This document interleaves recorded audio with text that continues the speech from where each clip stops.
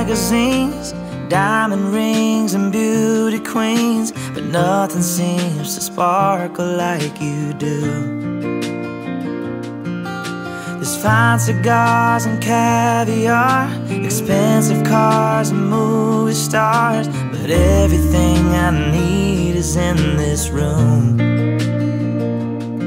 Oh, and I've seen the lights from New York to Vegas, and I've tasted wine from Venice to Paris, and I've seen the sights, nothing comparing to you.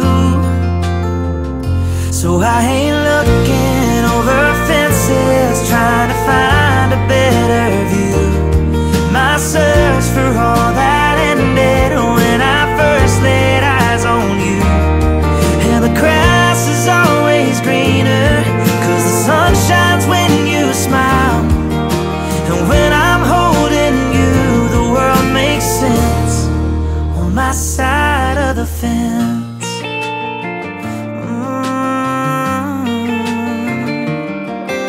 If I ever win the lottery, it wouldn't mean a lot to me, 'cause I already got you to hold my hand. And if a genie gave me a million wishes, I'd spend them all on all your kisses, and save just one to stay right where I am. So I ain't looking over fences, trying to find a better view. My search for all that ended when I first laid eyes.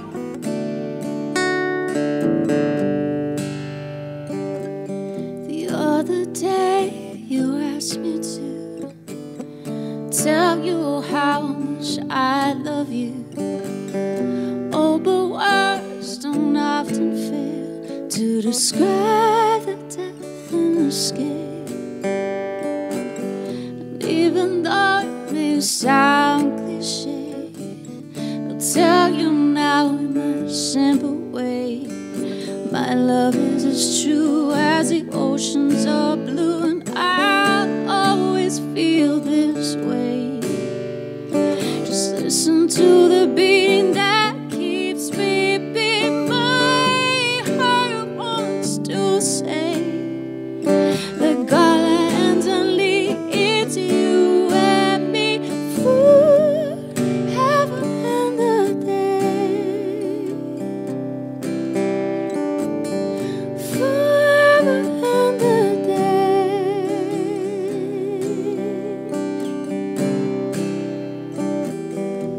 The other day you asked me to tell you how much I love you. Oh, but words don't often fail to describe the depth and the scale. And even though it may sound cliche, I'll tell you now in my simple way. My love is as true as the oceans are blue, and I'll always feel this way. Just listen to the beating that keeps repeating. My heart wants to say that God lands and leads you and me forever and a day. Just listen to the beating that keeps repeating. My heart wants to say.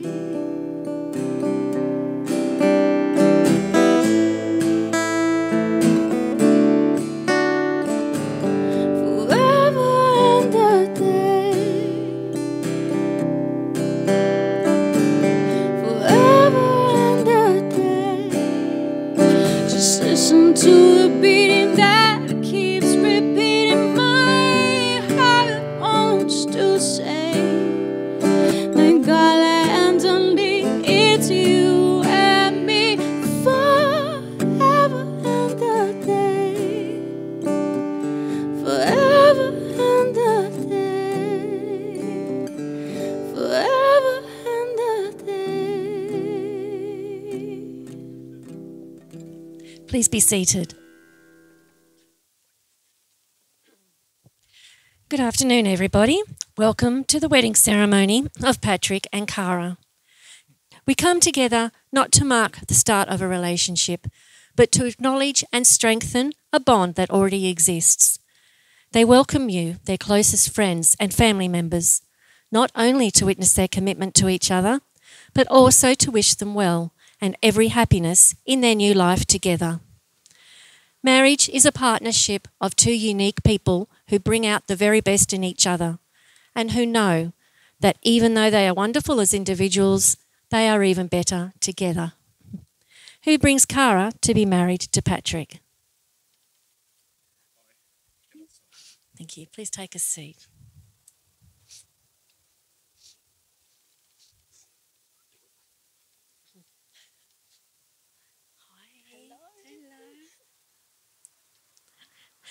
This wedding is also a celebration of family. It is the blending of two families, the Saunters and the Moultons, separate up to this moment, but united from this day forward. To honour this and to show their love, respect and appreciation for their parents, Cara and Patrick wish to ask them for their blessing. Will Jennifer and Kenneth and Linda and James please stand?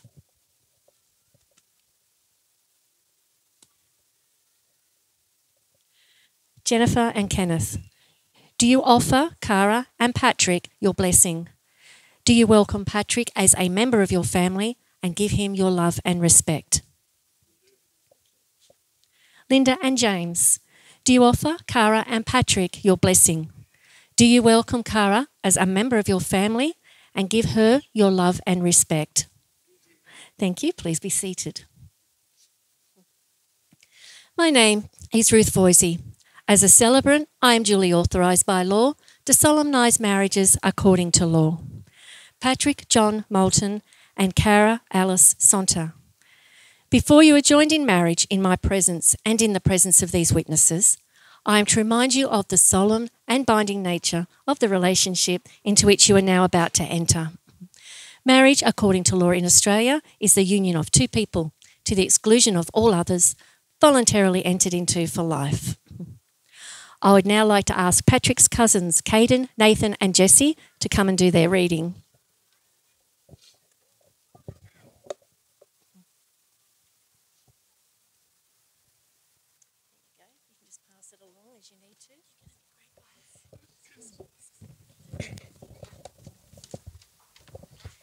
In your eyes I have found my home. In your heart I have found my love. In your soul I have found my mate. With you I am whole, full and alive. You make me laugh, you let me cry. You are my breath, my every heartbeat. I'm yours, you are mine. Of this we are certain. Well done. A successful marriage is not something that just happens. It takes work, it takes patience, and it takes time. It takes a commitment from both of you, a commitment to do whatever it takes to make your relationship thrive and not just simply survive.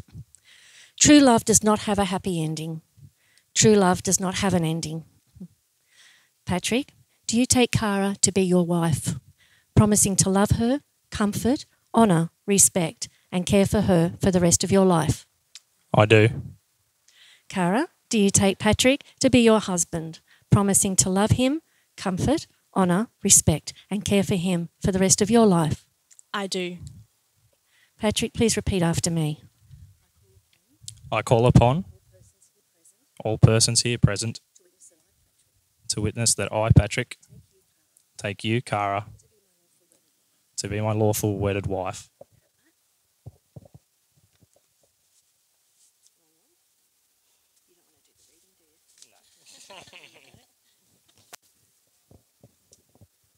Cara, I vow to love you unconditionally from this day until our last, and I will try in every way to be worthy of your love.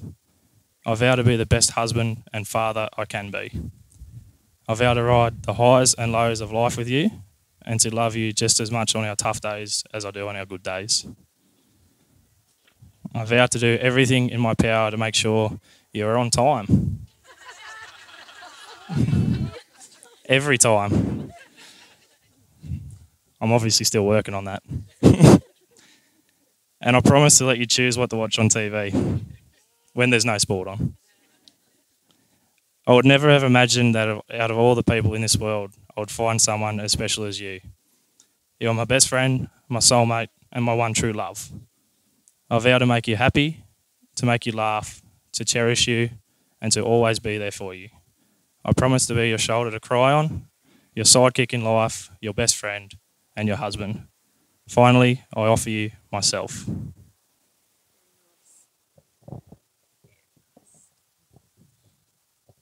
Cara, please repeat after me. I call upon all persons here present to witness that I, Cara, take you, Patrick, to be my lawful wedded husband.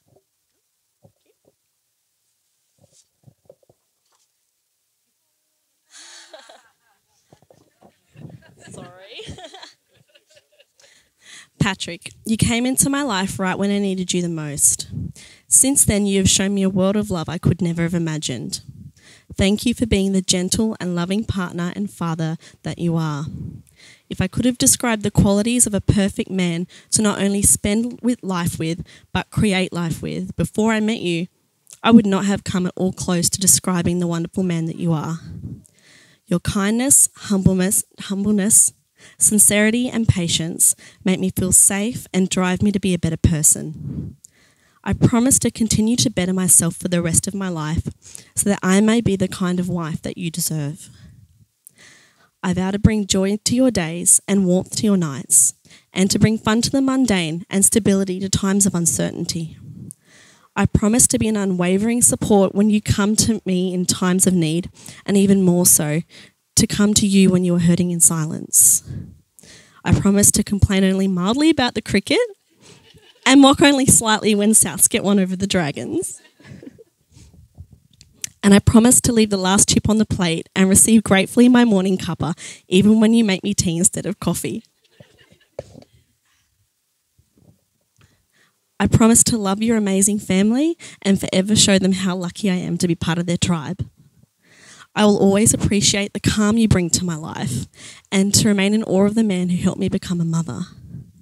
You are my rock, my happy place, and my balance, and I promise to do all that I can to be those things for you too.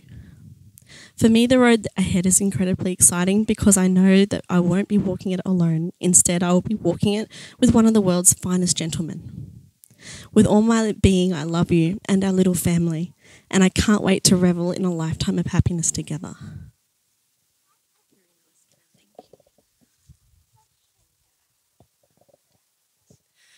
I'd like to ask Lauren to come up and do her reading.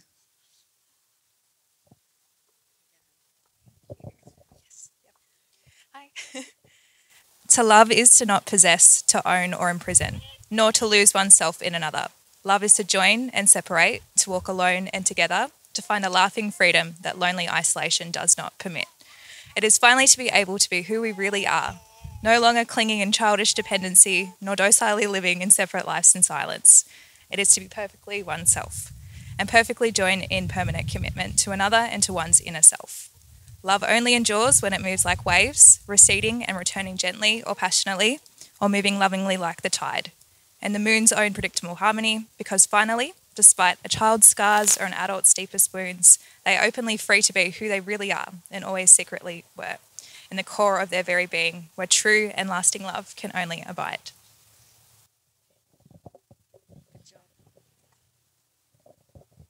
Could we have the rings, please?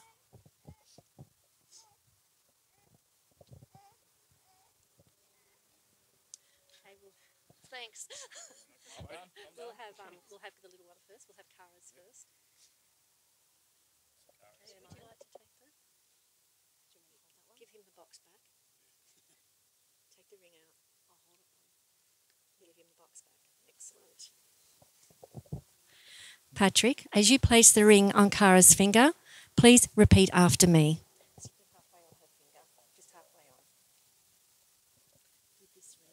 With this ring, I give you my heart. From this day forward, you shall not walk alone. My arms will be your shelter, and my heart will be your home.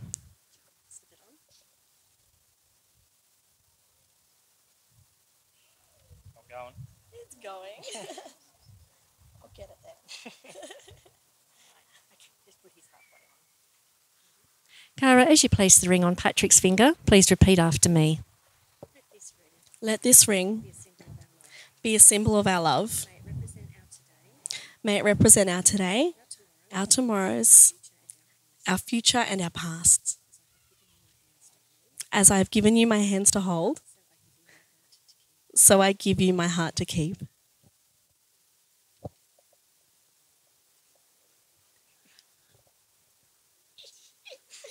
I can push.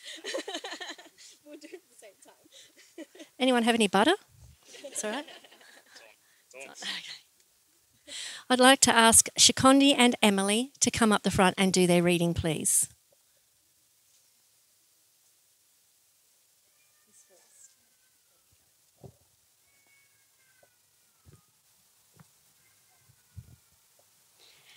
These are the hands of your best friend, young and strong and full of love for you, that are holding yours on your wedding day as you promise to love each other today, tomorrow and forever.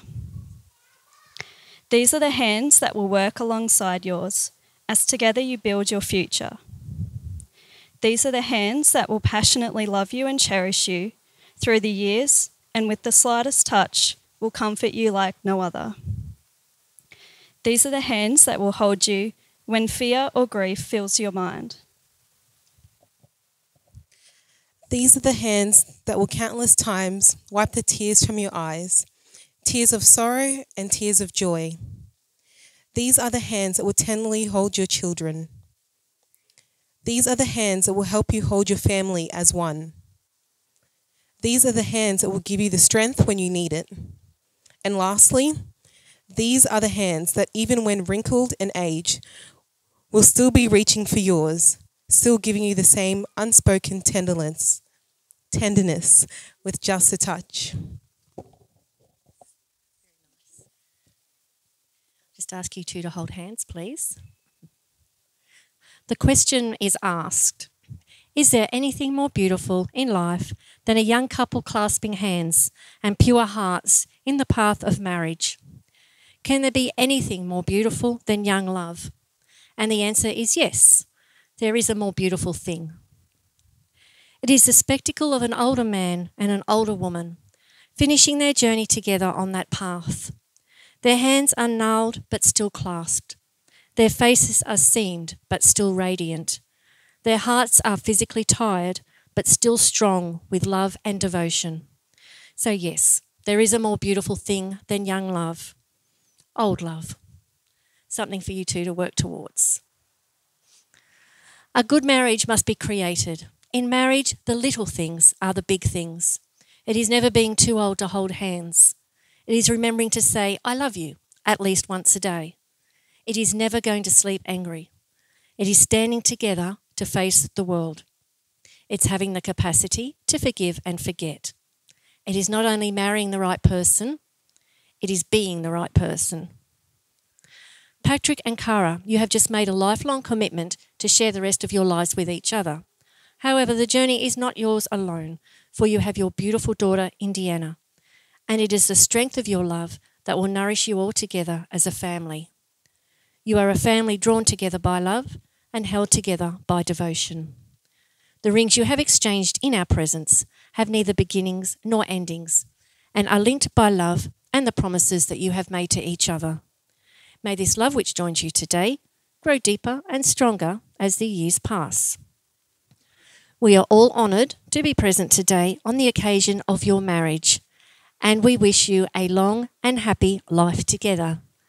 I now take great pleasure in declaring that you are husband and wife. Patrick, you may now kiss your bride.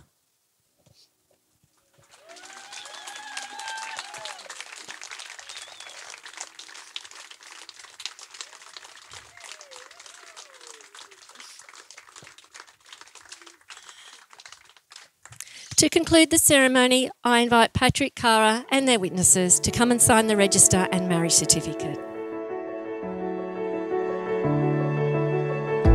This horizon, it's shining. Seems the daylight knows this is our time now. Where we're going, these dreams we're holding. Oh,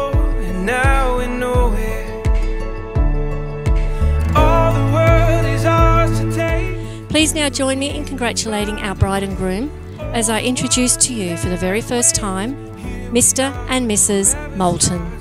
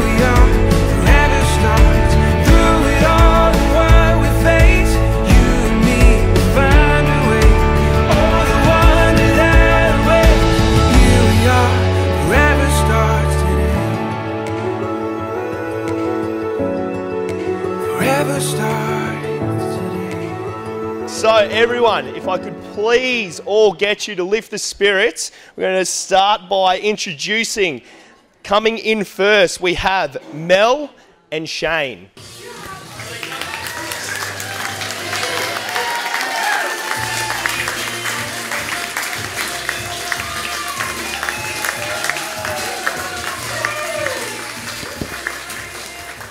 Coming in second to none is Rachel and Josh.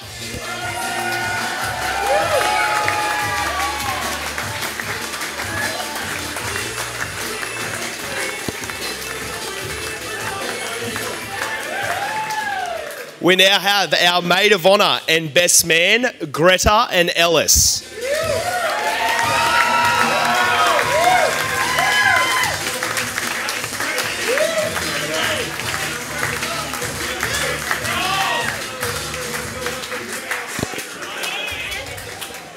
Now the stars of the show, I'm sure they need no introduction, but I'll give one anyway.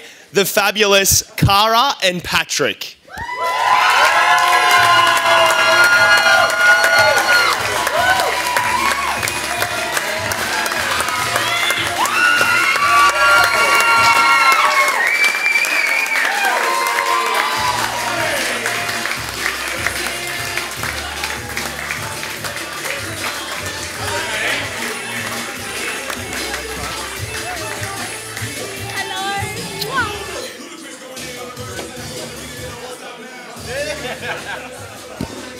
Ladies and gentlemen, Cara, Patrick, and the bridal party.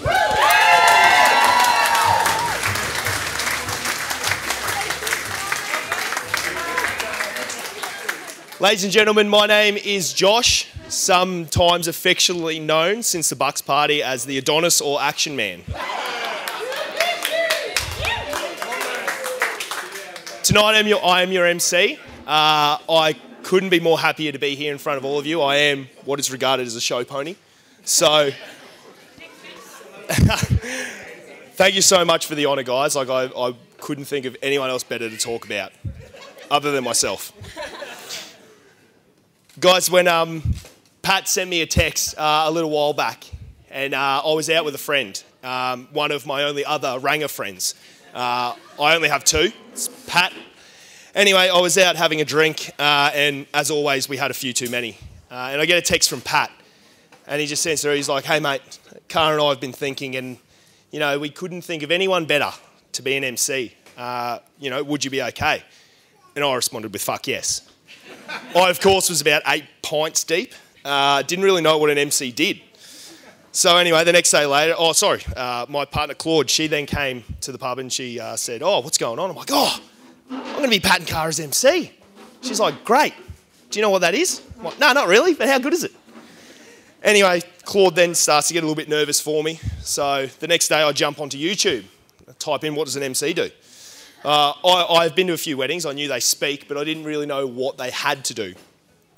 So I'm going through, and I'm hearing these MCs talk about, oh, you know, you should know a lot about the bride and the groom. You know, you've got to be there. And if you're a friend of them, don't do it. I was like, what? They're like, no, you're going to be terrible. You're going to be terrible. You know, employ our services. The best gift you could give after being asked to be an MC is to not do it, because you're shit. I'm like, great, all right, this YouTube guy's telling me not to be an MC. Fantastic. So I keep on watching and I finally come to the conclusion that all an MC needs to do is wear a bow tie. And that's about it. So here we are today down in Casuarina, beautiful northern beaches of New South Wales, almost Queensland, where we're all from. Looking absolutely fabulous. Everyone here is looking great, I must say. So thank you all for putting on your best faces.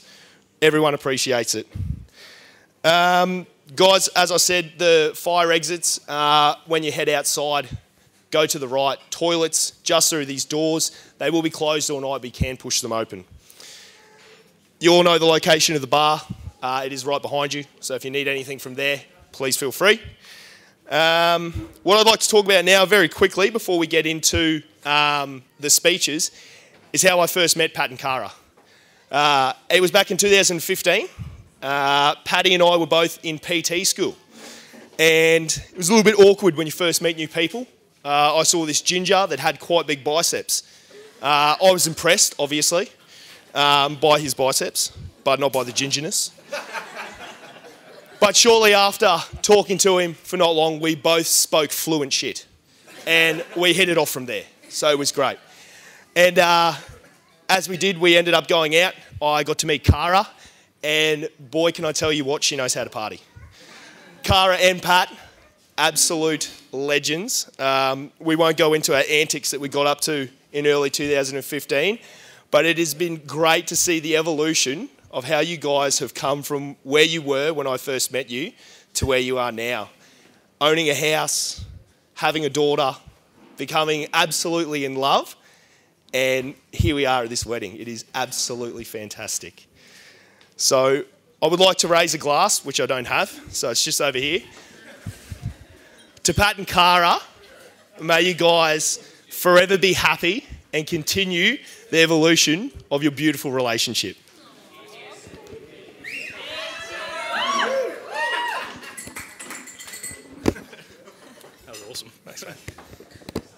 Now, this wouldn't be any wedding without a few honourable mentions. First goes to Sucky. Now, for all of those that know Sucky, and I had the honour of meeting him at the Bucks party, he is a different man. Wow.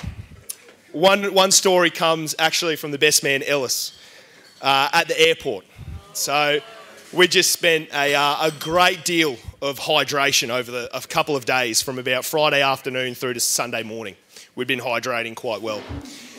And all the boys are ready to head back down south. They're at the airport. Sucky decides he's not feeling too well, so he might go eat a fruit salad for the first time. After having his fruit salad, I think it might have been one piece, he decided that he needed to go to the toilet and relieve himself via the mouth. From there, he didn't make the toilet. He only made it right in the middle of the airport and decided to relieve himself from the mouth, vomit everywhere, all over the airport. In sheer disgust, he walked away. Our second honourable mention goes to Sucky. Yesterday, down at a few of us met down at the pub, and we were talking to a few locals. And they said, "Are you guys a part of the Wollongong wedding?" Like, yeah? How do you know about that? Oh, there was this guy that was in here that got kicked out a long time ago. He was telling us all about it. Little did we know that it's Sucky. We started to kind of piece it together, and we eventually found some Instagram videos of Sucky, and we went up to the locals. "Is this man?" "Oh, yeah, that's him. He got kicked out ages ago." So, mate, it doesn't matter where you go, you leave an impression, and everyone down in Casuarina and Kingscliff know about the Wollongong wedding. So, you're all famous. The third honourable mention goes to Fruity. And this is from Cara. Fruity, you have a really big set for showing up here, apparently. After some of the antics you've pulled over in the years. And yeah, so honourable mention, mate. Not too much there, but yeah. Apparently you're a changed man now. And our final honourable mention goes to Steve, who was able to make it here from the PGA with his green jacket.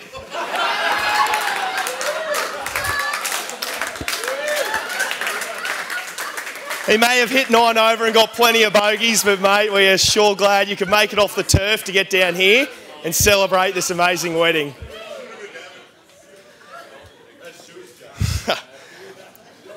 But without further ado, I would love to introduce the mother of the groom, Linda, to tell us some amazing words about Pat and Cara.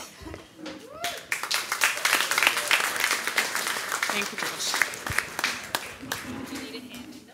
Oh, I think I'm okay for now. No, oh no. Oh, she saw her. Deteriorated pretty quick. She saw her. Oh, Indy Bear. I'm sorry. Oh. I can take her. First of all, Jamie and I would like to start by welcoming you all and thank you for travelling to the beautiful north coast of New South Wales to celebrate the wedding of Cara and Pat.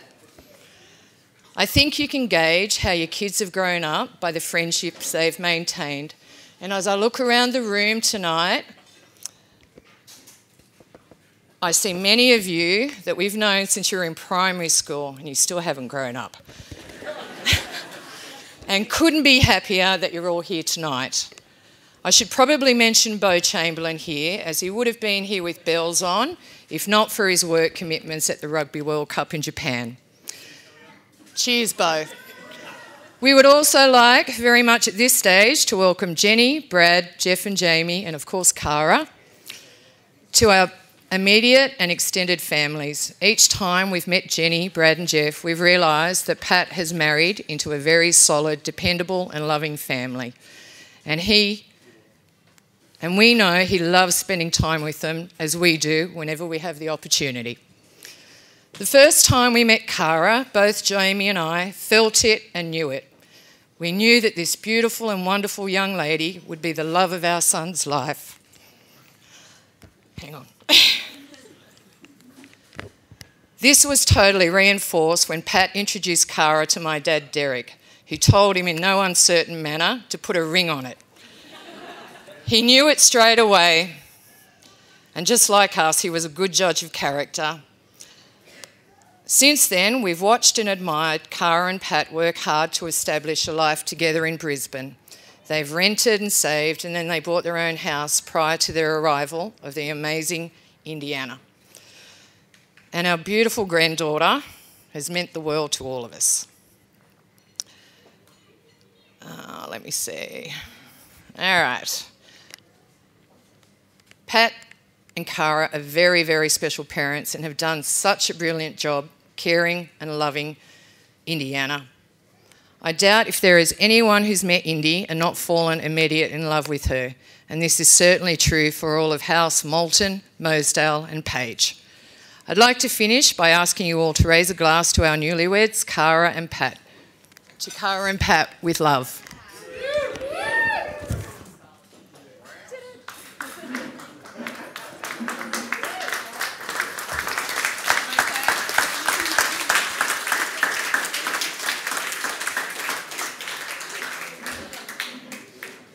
Guys, how great was that? Linda did a fantastic job. Now, the man I'm about to introduce and bring up, Cara's not actually seen this bloke without a beard her entire life. And it is only until today that he's been clean shaven and does that clean shaven face look as smooth as a baby's bum.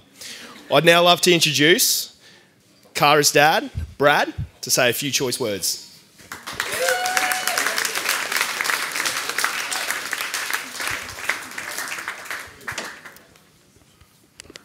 Good evening.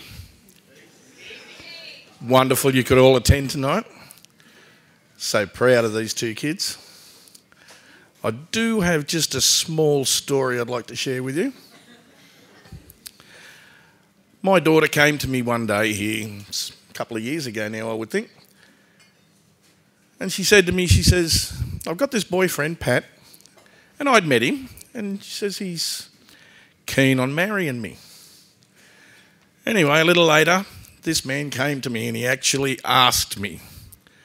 He said, can I have your daughter's hand in marriage? That's old school, as am I. I was pretty touched. I didn't really expect it to happen, but went a long way for me. And I thought, yeah, I like that. Anyway, an hour or so later, Cara came over to the shed and she says, "What's going on, Dad?" I says, "That Pat fella you're playing with," I said, he's come and asked me for your hand in marriage. I says, he's asked for your hand in marriage. And she sort of looked at me and she's grinning and waiting and waiting and waiting. And she says, "Well, what did you say?" I told him I'd think about it. And she belted me. Anyway, well, obviously I've given my approval and couldn't be happier to do that. Anyway, it was only a few weeks later they came for another visit. Anyway, I said to Pat, I said, "Come on, we'll jump in the ute, mate, and we'll go for a trip to town." So, all right, we jumped in the old four-wheel drive and there is a back way to Gympie. And the tar road ran out and he's sort of looking at me and he knows full well this is not the way to Gympie.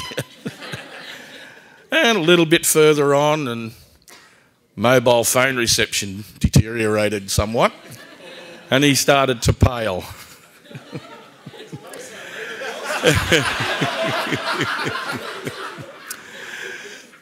Anyway, after we did eventually get into town and we did what we had to do and we got home and I reassured him when we got back that the shotgun was not loaded. No. Just at short, and I didn't want to embarrass the man too much because it did mean a lot to me that he actually came and asked for Cara's hand in marriage and that touched me greatly. And Jen and I, we are so proud to have Pat as a member of our small as such as it is. So now I suppose we're almost Moultons, aren't we? And there's a heap of yous. Congratulations, kids. I wish yous all the love in the world. I love you so much.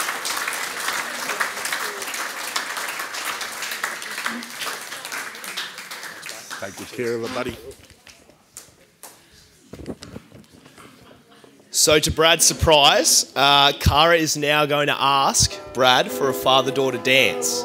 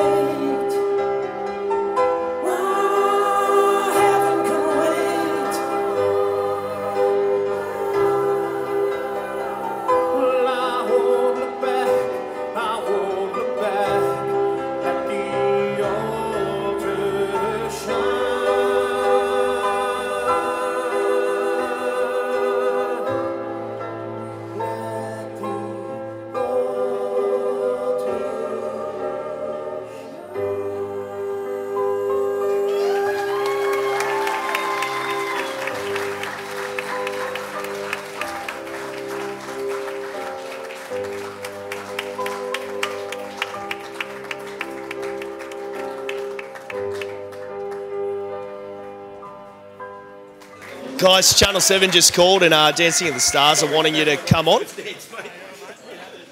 Ladies and gentlemen, we now have the mains about to come out. And as they are coming out, I'd just like to tell you a little story about Pat and his daughter after that lovely father-daughter dance. So during labour, Cara, it went on for a while and everyone was excited about Indy coming along. And Cara being in a lot of pain from labour, I don't pretend to understand or know, but in a lot of pain, required an epidural. And the nurse has then gone on to Pat and asked, can you please assist with this? It'll be a special moment. It's the last time you ever get to cause your wife for any pain. So Pat's gone to assist the nurse and, like all strong men, has then beginning to faint and feel sick. And he nearly passed out. So in any good Patrick way, he's decided the best help I'm going to be to everyone here is if I duck across the road and go to the gym and get in a workout. So, mate, like, that's it. So, mate, I can't wait for you to tell that story at Indy's wedding. It'll be great. And she'll know she means a lot to her, just like your gains do. Mate, it's very important.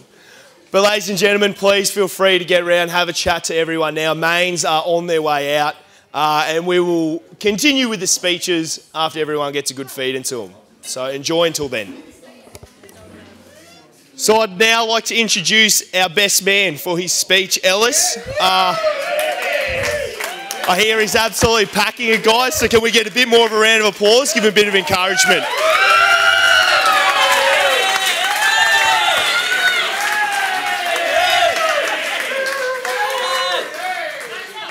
Settle down, mate. No heckling. All right. All right, I'm reading off a script here, so bear with me. Shut up. Sorry. All right. So good evening, everybody. On behalf of Paddy and Cara and the bridesmaids, the groomsmen, I'd like to thank you all for coming today to share on this special occasion. I know a few people who have travelled some distance to be here today. In my eyes, that makes it even more special. Those who don't know me, my name is Ellis, and after 13 or so years of torture, mainly for Paddy, he's asked me to be his best man. I'm not really the public speaker kind of guy either. Actually, the only kind of public speaking I've done is down Schlaba pub on a Sunday night for karaoke after one or two sneaky schooners. So you have to bear with me. So before I get going, I just want to point out, and I'm sure everyone will agree, doesn't Cara and the bridesmaids look absolutely stunning on this special day?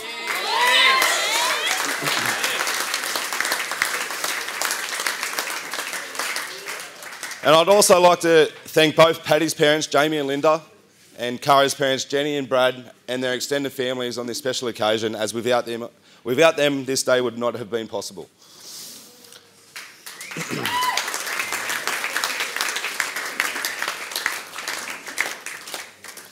So make sure you enjoy a few beverages tonight, catch up with family and friends, and get up on the dance floor later, because I'm certain there's nothing more that would make Paddy and Cara happier tonight than see everyone in the room up dancing and enjoying themselves. I hope you've enjoyed the day so far, and I'd just like to say to Paddy, you're a lucky man you found a girl like Cara. She's beautiful, smart, funny, loving, caring. She deserves a great husband. Thank God you married her before she found one. That's the only joke.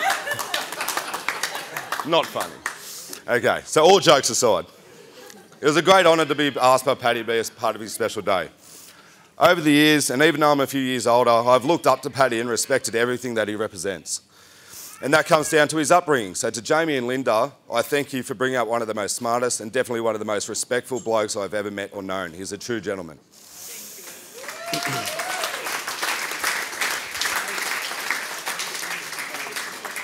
I'm proud to call Paddy not just a lifetime friend, but a brother for life. All right. So some of you also would know we play plenty of cricket together. Endless summer Saturday afternoons, sledging 14-year-olds and making us feel better about ourselves. But on this particular Saturday afternoon means so much more, and we can finally say that Paddy has played the perfect innings. and his partnership will be forever not out. Heck, you even got Cara to wear a whites today.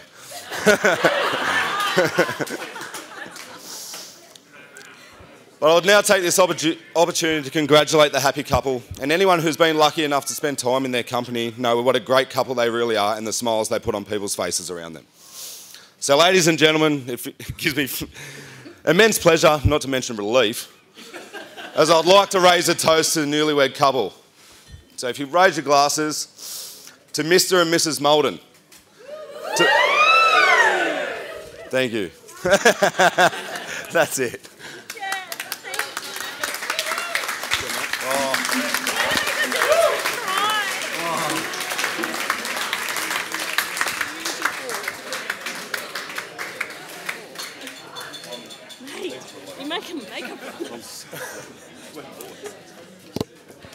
Some fine words from a not-so-fine man, but a best man. I'd now like to introduce up Greta, the maid of honour, and she has done a fantabulous job today. I don't know what that word was, sorry. Fantastic job today with everything from indie, like your control and all of that. Just Cara, I mean, you would agree, but Greta, I'll leave it up to you. So everyone, welcome Greta.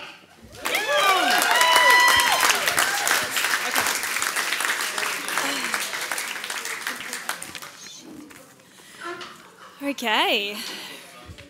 For those of you who don't know me, my name is Greta and I'm Cara's maid of honour and best mate. Can we just take a minute to appreciate the space that we're in tonight, because Cara has thrown her entire being into tonight and it looks spectacular. Well done, mate.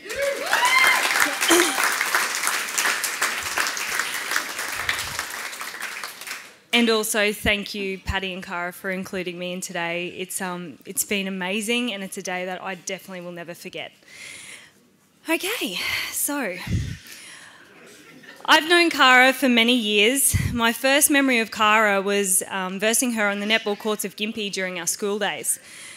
I would never have admitted it at the time, but she always was and always has been a much better netball player than me. And her gorgeous hair, that was always longer than mine, really grated on me too. She would always stride over with a big smile after her team smashed mine and extend her hand with a big good game handshake. Turns out she was a better sport than me too. Luckily for me, enduring Cara turned into loving her pretty quickly. And I'm not sure where I'd be without her, as I'm sure is the case for a lot of people in this room here tonight. Cara has been a significant part of my life and I'm proud to call her one of my dearest friends. Cara is a person I can turn to for absolutely anything, and I share a love and a bond with Cara that normally only exists between family members, so I guess that makes us sisters by choice. Before I start, I firmly believe that the future cannot be appreciated without acknowledging the past. And with the permission I've obtained from Paddy and Cara, I would like to acknowledge just how far you, Cara, have come within yourself. Those closest to Cara will know what I'm referring to, and words cannot express how proud I am of you and how grateful I am that you found your self-worth. You've become an incredibly resilient person, yet managed to maintain your softness, kindness, sincerity, and beautiful nature that you have always possessed. I see the mother you are to Indy, and I see the way you look at Pat. And it's so comforting to know that you have found this amazing man beside you. Pat nourishes the best qualities of you so that you can shine and love others as well as yourself the way that you should and you deserve. I know you, your parents, and maybe even Jamie might think I'm mad for saying this, but I'm glad you've endured what you have, because without that time in your life, I'm sure you wouldn't have the appreciation for the man beside you today. I know I sure wouldn't. With that being said, it is my mammoth duty tonight to pay tribute to Cara's single life. Or mourn it, as the case may be. I've witnessed Cara grow from the woman, wife, and mother she is before you today. And the emotion I feel within me is immense. At times, I've been overwhelmed with pride, and at other times, I've genuinely wanted to slap sense into the girl. But nevertheless, despite me warning her about married life, here we are today. Sorry, honey. Cara, we have experienced the most extraordinary single lives together. And as hard as it is time for us to hang up our heels. Cara, while sweet, beautiful, and well-mannered, is the tequila shot to any night out. And you haven't lived until you've witnessed this girl smash a beer bong in true Gimpy style. Cara, we've travelled to the other side of the world together, danced on podiums together, poured bottles of vodka all over ourselves in the middle of Cancun together, danced to the beating drums that covered us in fluoro paint. We've skinny dipped in the ocean, ended up in emergency rooms together, got kicked out of clubs together, laughed together, cried together, graduated uni together, accomplished milestones together, been there for each other and the rest of our girls at the drop of a hat to party hard or empty a box of Kleenex. It's been amazing. To be honest, I really only have myself to blame for losing my sidekick. You see, Patty lived with my husband Joe and I before love ignited between Patty and Cara. I recall Joe, Cara and I were attending Sarah's birthday party, and as Patty was the new man in town, I decided to bring him along. Nothing like fresh meat to the table, hey ladies. But to be fair, as a New South Wales supporter, he needed all the help he could get. Cheap shot.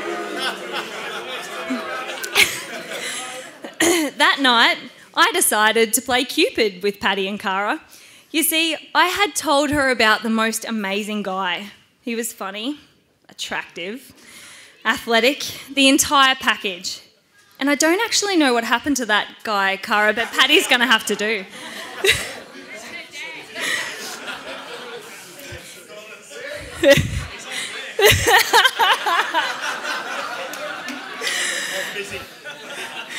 It's fair to say, Indy, you're alive because of me, and maybe some timely swooning by Daddy.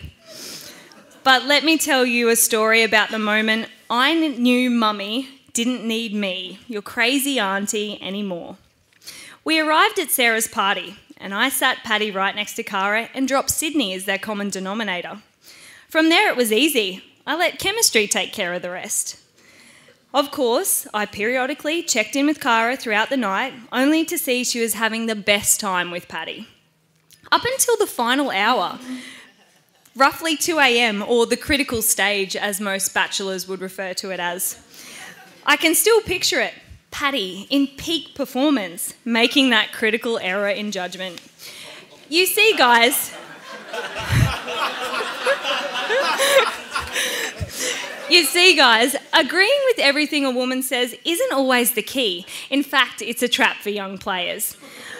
I see all you younger guys looking confused. However, all the married men here tonight know exactly where I'm going with this. Right, honey? You see, our friend Maddie was dancing nearby. And for those who don't know Maddie is a 20 out of 10 and can give Miranda Kerr a run for her money. She is stunning. Now, it was clear to me, Cara's personal hovering bodyguard, that Patty had no interest in anyone else but Cara, regardless. I was there to witness Patty make that critical error. Cara, while deep in conversation with Pat, looking deeply into his eyes, made reference to how gorgeous Maddie was. And Patty, oh, Patty. Patty agreed with Cara. And bam, Patty copped it, severely. And that was it. My newly empowered girl turned on her heels, marched directly from Patty straight to me, and immediately told me what had happened and how proud of herself she was and how much of a dick Patty was. She was so proud for, quote, not copping that shit from, quote, some guy she had just met. My girl was very aware of her self-worth that night. Perhaps a little too aware. Needless to say, Paddy's chances that night ended there and then. And I heard about how much of a jerk Paddy was for the rest of the night. And while I never offer up to my friends anything less than a decent, background-checked man, I couldn't help feel but extremely impressed by the fire and sass my girl had found within her, even if it was the biggest overreaction of all time. The next morning, I woke up and got myself ready to attend the recovery breakfast with my husband, Joe.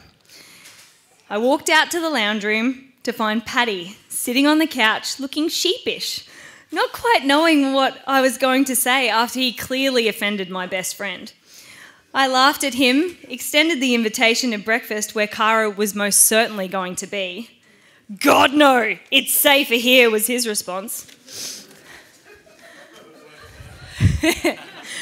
I worked on Cara and helped her dial down her newly found sass and got her to see the brilliant man and groom before you today.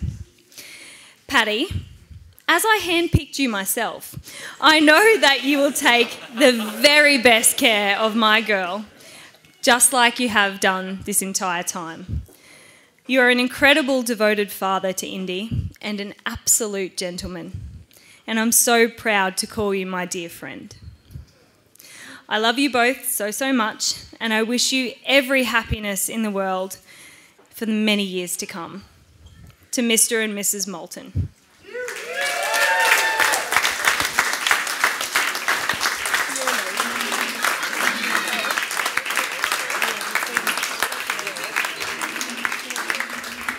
Yeah, you all good? Yeah. Thanks, Greg.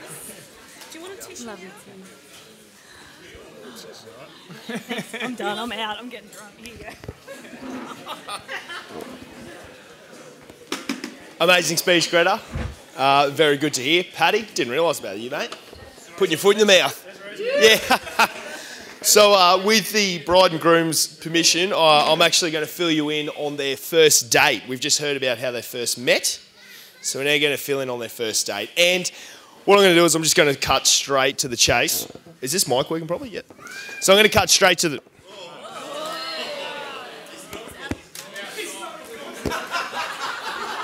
Might be the battery. It's just getting a bit choked up. So, cutting straight to the chase. It was getting later on in the night after their first date. They're out having drink. So they're getting... cutting on to the chase. Sorry, guys. It's getting later on in the night. They're starting to enjoy themselves. And they head off to a bar of Cara's choosing. I'm only holding this up here because it's still recording. So they head off to a bar, and this bar happens to be one of where generally people that bat on the same sex go. So it was a gay bar. Obviously, Cara going there for immense safety, and Pat there, of course, the way he's looking today, was being hit on left, right and centre. A number of advances by different men coming towards Pat, offering drinks and other assortments of pleasure.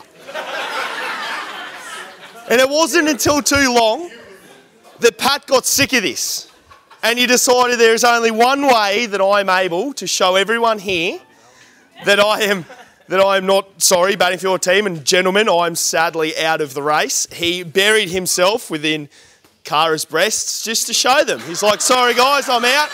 And he motorboated for days to come.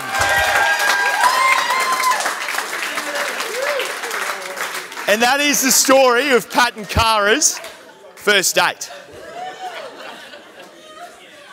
Just as we get the mics going, ladies and gentlemen, we're actually going to break up the speeches. We're going to have a little bit of trivia because I know there are a few sporting fans here. So the way this is going to work, and as that mic gets ready, everyone's going to be standing up. Now I'm going to give everyone a question, and it'll be followed by 2 answers. All I'm going to ask is that you place your hands on your head or your hips, depending on which question you think that will be. Lovely. All right, so perfect. We can hear me. Don't have to yell. All right, so ladies and gentlemen, first question. What is the team name of the Canterbury Bankstown? Is it Heads, Bulldogs, or Hips, Tigers?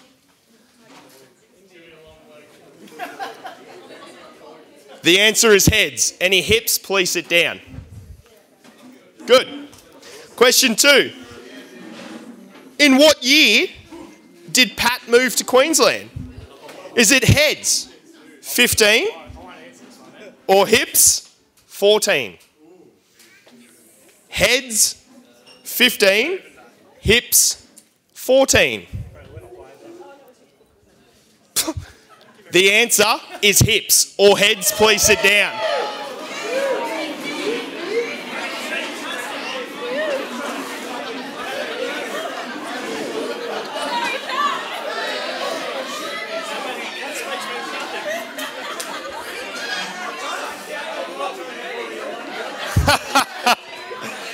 Question 3. What Australian movie includes the phrase, "Tell him he's dreaming"? And no, it wasn't Kara's dad when Pat asked permission to marry him. Was it heads, The Castle, or hips, Muriel's Wedding? Tell him he's dreaming. The answer is heads. Or hips, please sit down. It was an easy one. Perfect. All right, question 4. In what year did Kara move to Queensland? Heads, 14. Hips, 15. Oh, sorry, Brisbane. Sorry, my God. Brisbane. Heads, 14. Hips, 15. Heads, 14. Hips, 15. The answer is hips. Very good. Here we go. All right, guys. So now the answers are going to get a little bit harder. Which of these batsmen is the only one who was born in New South Wales and began his career in New South Wales domestic cricket? Is it heads, Ricky Ponting, or hips, Gregory Mayo?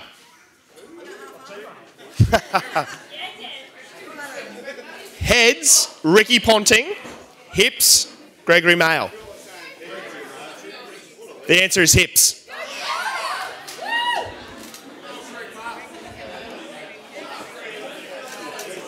Now, guys, I've only got 10 questions, so make sure you all end up failing.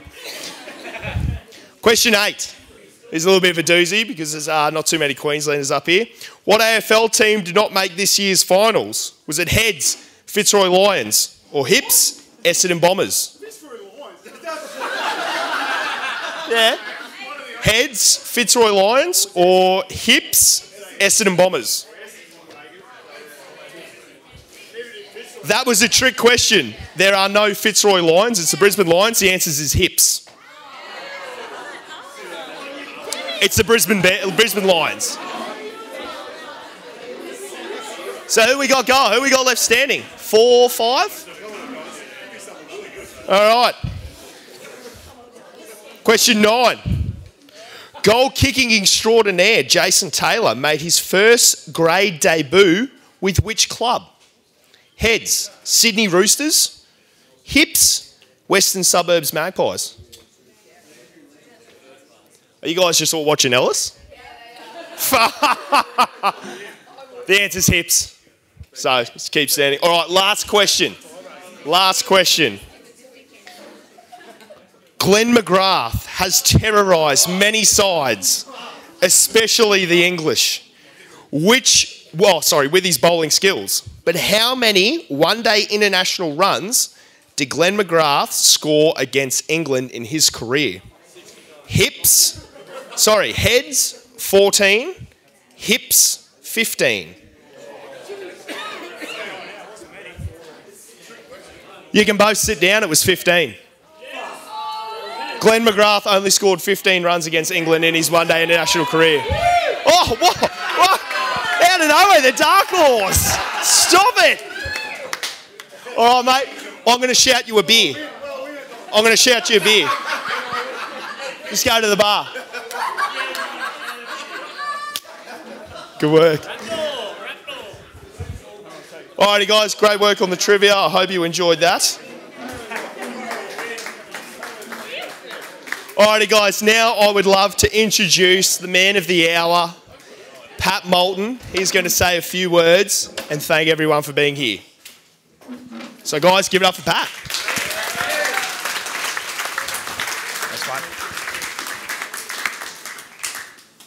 Before I like to start, I'd just like to say that Greta and Brad, you basically stole half my speech already with your stories, but I'll soldier on and see how I can go here with that in mind. Yeah, you've got to wing it, haven't you? We'll see how I go then, eh? First of all, I'd just like to thank everyone for being here. A lot of you have travelled a considerable distance. You've all taken time out of your life, whether that been taking time off work, costs for flights, travel accommodation. So thank you very much. It doesn't go unnoticed. This day wouldn't be the same without each and every one of you in the room now. To the lovely staff at Osteria, thanks for making this as perfect as possible. It's been a great day. We couldn't have wished for anything better. And we can't wait for the rest of the night to see how it pans out as well. To Sarah Archer, thank you for the music you've been playing. You're one seriously talented musician, and I recommend you to anyone that needs to get married.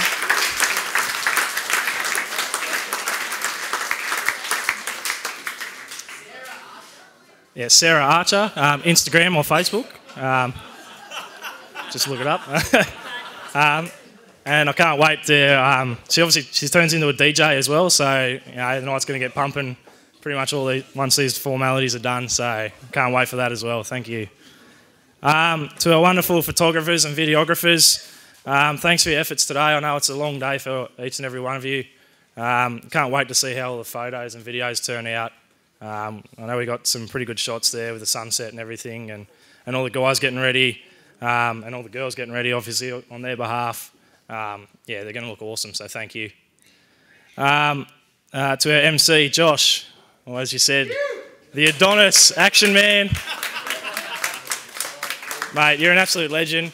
Thanks for doing this, mate. We as you said, we sprung it at you pretty late notice, and as you said, your answer was fuck yes. We actually stuffed up. We had you over at ours, and we were meant to ask you in person, and like literally 2 minutes after you left, shit, we forgot to ask you. So we sent you a message a couple of days later, and nah, mate, thanks heaps. Like, we could pay people big money for this, and they wouldn't do half the job you've done today. So thank you.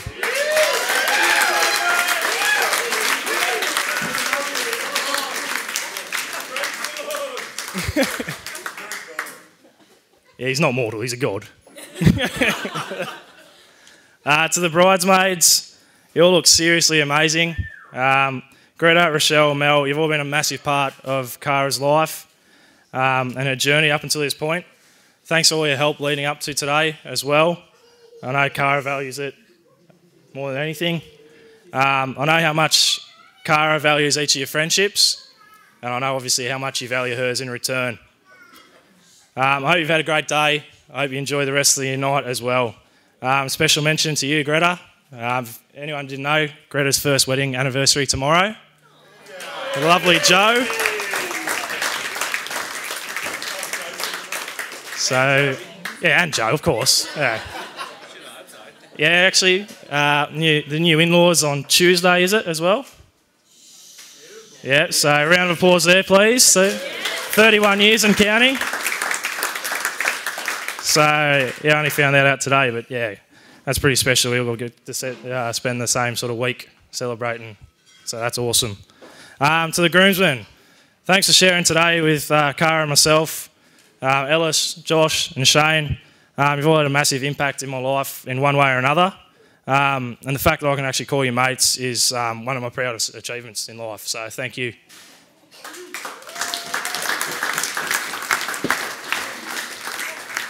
As Mum mentioned earlier as well, I'd also like to make special mention to Bo Chamberlain, who couldn't be here. He would have loved to have been here. He would have been up here spending the day with me as well. But unfortunately, he couldn't be here due to work commitments, so I'd like to make special mention of that. I've just mentioned Josh, but to Josh, someone asked me a couple of weeks ago, which one of you actually is the older brother? I think that's a pretty fair question, to be honest with you. If anyone knows me and Josh, we're pretty much chalk and cheese. No, but in all seriousness though, mate, even though you're like 1,000 times more immature than me, and you always will be, you'll always be my big brother, and I've always looked up to you, and I'll still continue to look up to you as well.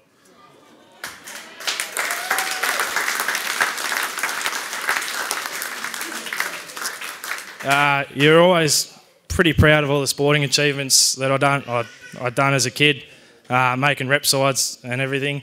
I'm pretty sure that was only because you got to flog all my rep training singlets and shorts and everything, and you're pretty fond of that, so you can bring them back to me whenever you're ready as well. Yeah. Well, you don't live too far away from me, so bring them back whenever you want. One special mention I'd like to bring up about me and Josh growing up together was when we were a bit older. And I'm sure Dad, you'll agree here, was when we both got to make our first grade debuts at Shell Harbour together, playing footy. We were playing out at Dapto, and they had a pretty decent side, a few former NRL players floating around, and they were pretty tough to beat. We were pretty depleted. Had a few players out injured and suspended and whatnot, and that's pretty much the only reason me and Josh got the call up.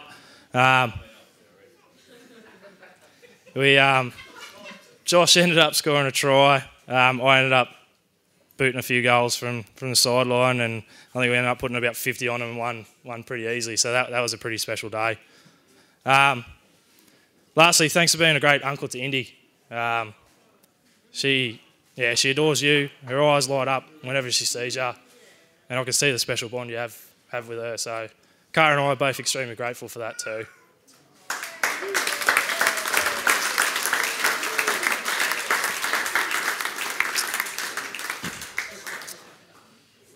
To Lauren, I'm proud of the young woman you have become.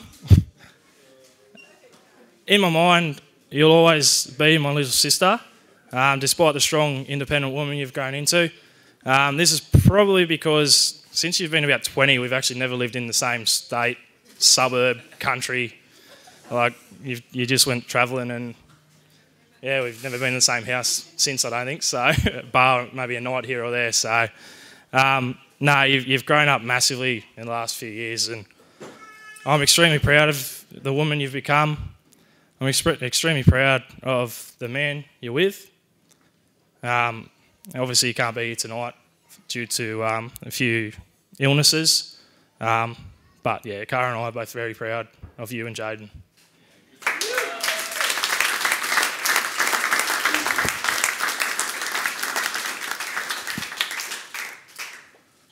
To Mum and Dad, to put it simply, I wouldn't be the man I am today without you. You gave all three of us kids a great childhood. You're always heavily involved in everything we did, which is mainly sport. I still remember Mum and Dad coaching my soccer team when I was maybe 7 or 8 years old. Both of them worked full time. Both just loved doing it. Poor old Lauren would get dragged around everywhere in those days. Didn't have a choice. But they always even involved her. We'd play games, and whenever the ball went out, Lauren would get to throw the ball in, which would lead to about 15 boys going crazy and shouting out, "Lauren, throw it to me, Lauren, throw it to me, Lauren." I think she enjoyed that. I think she thought that was pretty cool. Yeah, it's not until you get a bit older that you realise the sacrifices your parents make when you're growing up. Obviously, yeah, the sporting theme will continue here, but most Saturdays in winter would consist of me and Josh playing footy somewhere, and Lauren playing netball. You know, but bear in mind that Josh could have been down at Batemans Bay, I could have been at Helensburgh, and Lauren would be at Berkeley for netball. And more often than not, somehow they'd managed to get to all 3 games there. I don't know how you did it sometimes, but thank you.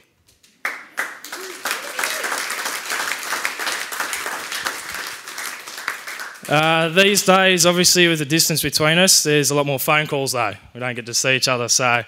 and the dialogue couldn't be more different between me and Mum and me and Dad. A typical phone call... Yeah, I have to double check if it's Darren Lockyer or not first, but...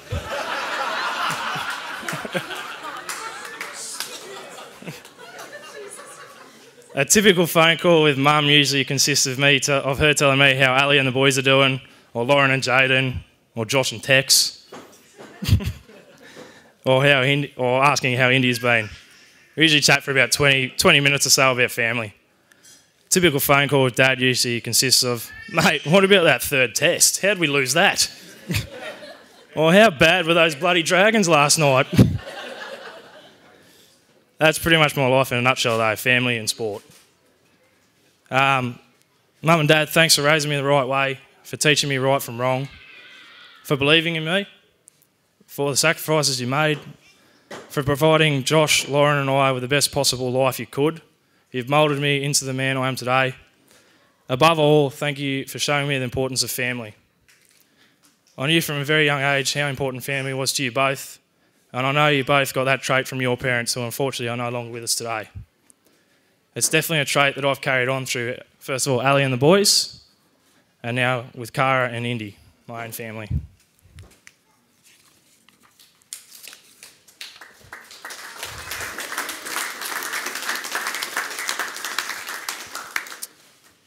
I know how proud both of you are of me today, and how proud you are of the man, father, and now husband I've become. I love you both so much, and I hope I can continue to make you proud into the future. To my new mother and father-in-law, Brad and Jenny. From the first time I had the chance to meet you both, you've been nothing but warm, accommodating, and accepting. See, this is the part where I was going to mention the shotgun story. You've already mentioned that, so that's just taken about 2 minutes off my speech there. So I'll skip over that one. Brad, I love going up to your place, sitting in the shed, listening to the footy over a couple of beers. Although I think it's probably time we took Jamie's shrine down. Like, as everyone's a witness here, Jamie's here, he's alive in the flesh. He's just working on the other side of the country, he's not dead. Missed. He's missed, but he's not dead. Thank you for bringing Cara up and raising her into the woman she has become today. I've actually never been so nervous as the time I had to ask you for your permission for Cara's hand in marriage. Not your hand in marriage. Thanks for saying yes. I promise she'll always be in loving, safe hands and always be treated with the love and the devotion that she deserves. Jen, I see so much of your traits and personality in Cara. Thank you also for raising Cara and moulding her into the woman she's become today. Thank you for everything you've done for us and continue to do for us. Thank you for being the best nanny to Indy, for dropping everything and helping out when she's sick and we can't afford to take time off work. Thank you for your selflessness. You put everyone else first every time, and that's definitely something you've passed on to Cara as well. Thank you for always welcoming me into your home and into your family.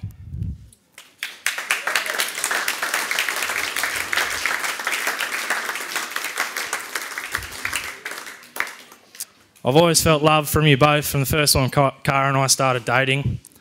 I love you both and thank you for accepting me as part of your family with open arms. To our beautiful daughter, Indiana.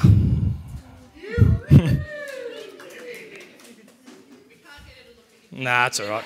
It's probably good because I'll probably lose it if she does. I never thought I would have ever loved anyone as much as I love your mother. That was until you entered this world. The day you were born, I fell instantly in love with you.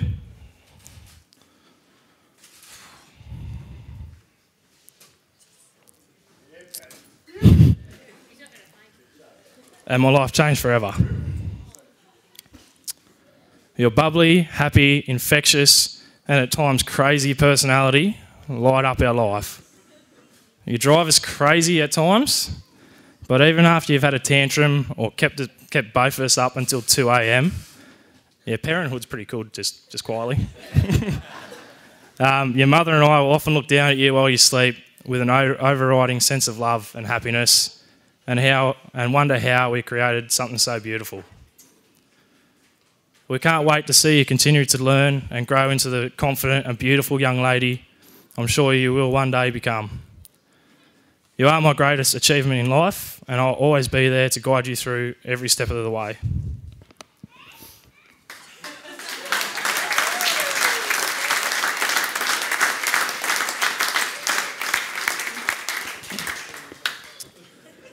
To my stunning wife, Cara.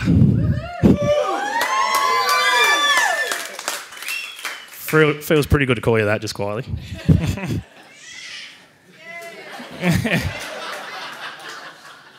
Darling, you look so beautiful today. You really do. Before I start to tell you how much you mean to me, though, I thought I'd give everyone here a bit of a timeline of mine and Cara's relationship up until this point. Greta's pretty much already touched on that first night, but yeah, I guess it started nearly 5 years ago without either of us actually knowing it. I got offered a job up in Brisbane. I was umming and ahhing about it. I had nothing holding me back down home. Obviously, I was single. I thought, no, what's the worst that can happen? If I don't like it, I can always just move back home. Obviously, it's the best move I've ever done. So I made the move from Shellal to Brisbane, moved into the share house, so happened just to Joe. Then I met Greta pretty much on the first night, I think, wasn't it? Yeah. Yeah, I was there for about a month. There was about a month or so I was there, and then Greta invited me along to Sarah's birthday. So Sarah, thank you. You're always going to mention there. Still waiting for payment on that. You'll be waiting a while. Yeah, I still remember Greta asking me, actually. She's like, oh, we're all going out tonight for Sarah, one of my friend's birthdays. I sort of doing the polite thing and said, nah, it's all good. I don't want to be the third wheel with you and Joe. It's all, nah, don't worry about it. You just go out. It was then that she mentioned that she had some single. And I think I was dressed ready to go before she even said friends.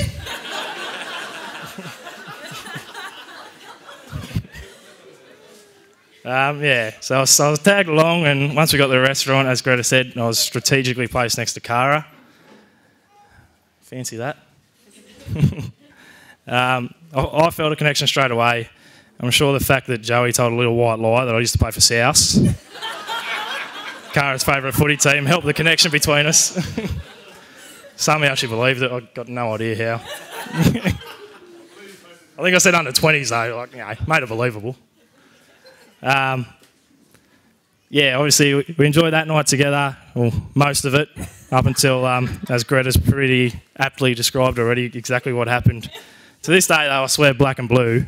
Like, Cara thought I was keen on Maddie. I swear black and blue I wasn't, and if this isn't evidence, then I don't know what is.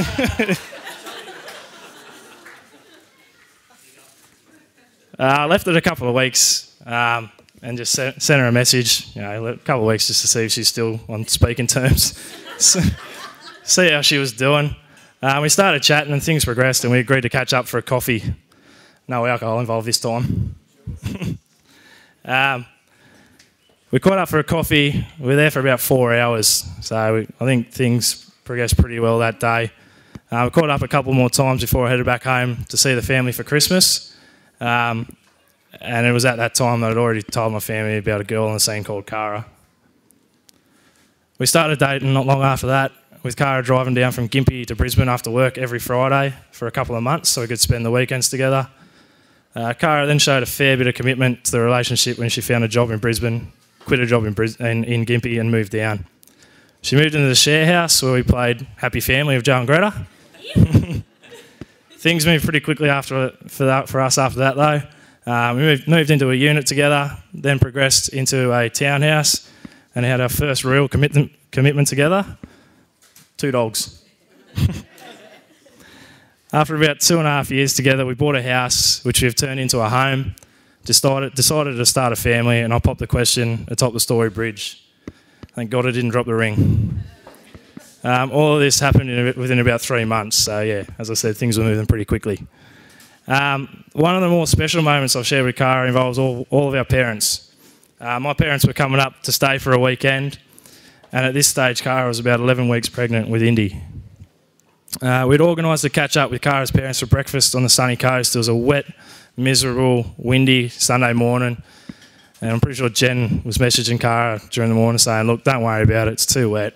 We'll just catch up next time Jamie and Linda are up. Yeah, Cara was having none of that.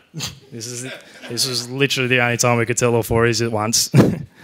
Once we got there, Cara and I said we left something in the car. We came back. I said, we got a present for all of you. I didn't even say anything, and I just put the ultrasound on the table. And to see the joy in all your faces and to share that moment with all of you at once, yeah, that was priceless. And then about 7 months later, India arrived and our lives changed forever, all of ours.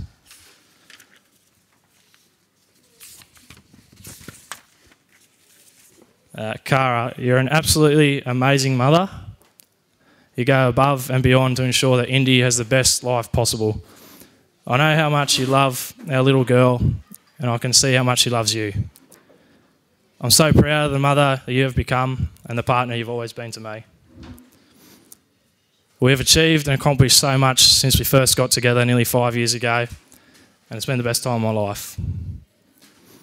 Although I feel that this is just the beginning. I look forward to 50 years' time when we're old and grey and look back at what we have achieved together. I look forward to watching our children grow up and forge a life of their own. I look forward to doing every day of the rest of my life with you. I knew pretty early on that you were the girl I wanted to marry. You're my soulmate, my best friend, my one true love. Today I love you so much, but tomorrow I promise I will love you more. You mean the absolute world to me, and I'd be lost without you. I'm so proud to be your husband, and I'm so proud to call you my wife. Words can't describe how beautiful you look today. I love you, baby, and I can't wait to spend the rest of my life with you.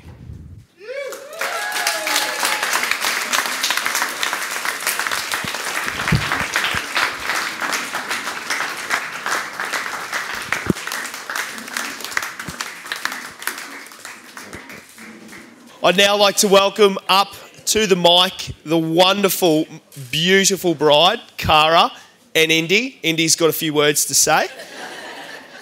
Indy, take it away. I think Indy's had a few words to say, that's why I've got her. Oh.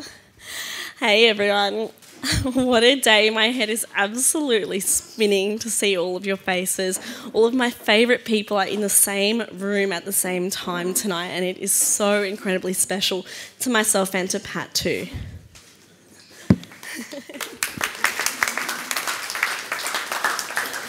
We've had people fly, as Pat mentioned, from all over the place. We've had people come from Melbourne, from all across New South Wales, even from Townsville. And other places, and we just feel so lucky. This is going to be a recurring thing. We both feel so lucky that you've gone to such a huge effort for us. Some people in particular have had some real battles on their hands lately, whether it be for themselves or someone that they love. And I just want to acknowledge that. For a lot of people tonight here, being here was important to them, and also a challenge to get here, and it means the absolute world that you were able to be here for us tonight.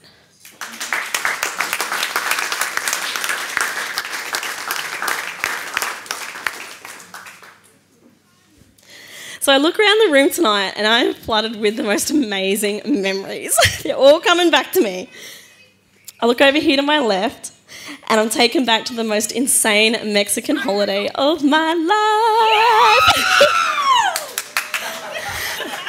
I see my girls, the ones who lift me up, make me happy and love me always, no matter what.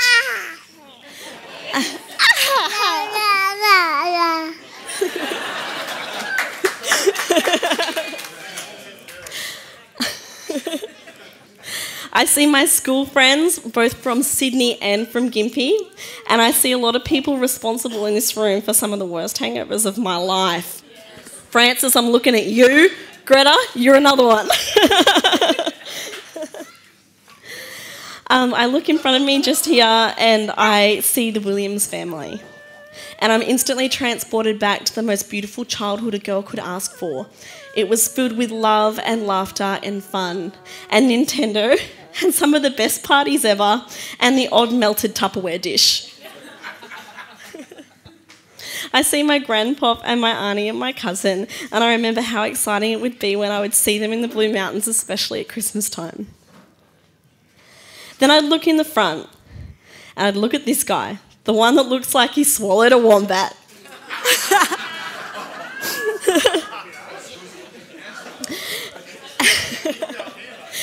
And I remember clinging to my dad in the big waves at Hat Head Beach, feeling safer than anywhere else in my life, despite the fact that we were being dunked over and over again. I remember Sunday mornings, that was the day Dad didn't work, and I would carry a coffee to him in his shed. I wasn't afraid of spilling the coffee. What I was terrified of was breaking his bloody cup. The man has owned one coffee cup for how many years? My entire life and then some. It scared the Christ out of me dropping this goddamn cup, and I've never had to try harder in my life to walk in a straight line, not even when I've been out on the town.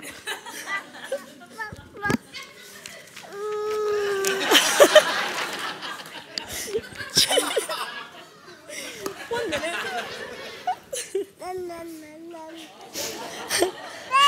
Anyone who knows my dad that's here tonight won't find the coffee cup a surprise at all. If nothing else, my dad is a man of consistency.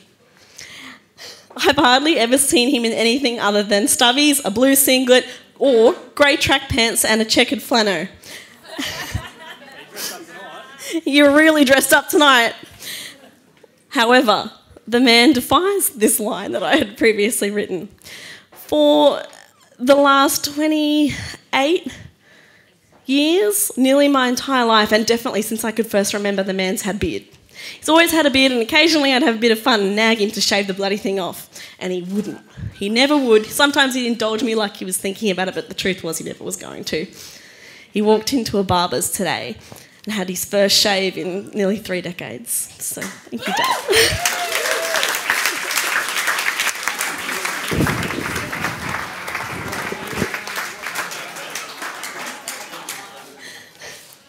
Dad, it's your consistency I love. You're fun, you're wise, you have immeasurable love for Jamie and myself. Or me and Jamie. Jamie and I. And you always correct me when I say Jamie and I. But hard to top the memories I've had with Dad tonight. Dad. It's hard to top my memories from tonight with Dad, but there is another moment that I want to share with you all, and that's the time, like Pat was telling before, that we pulled out an ultrasound at a little lunch between our 4 parents and ourselves. And everyone else at the table, yes, they clued on straight away that that was an ultrasound. This one, who I purposely sat next to so I could have a quiet word, looked at me with a stunned look. I looked him in the eyes and I said, Dad, you're going to be a grandfather. That moment and the look on his face is the one thing I will never forget for the rest of my life. And thank you for being here. 10 years ago exactly, you were lying in a hospital bed and I said, you better bloody well stay around to walk me down this aisle. Now you've got to wait around because maybe Jamie will get married one day, so you're not done.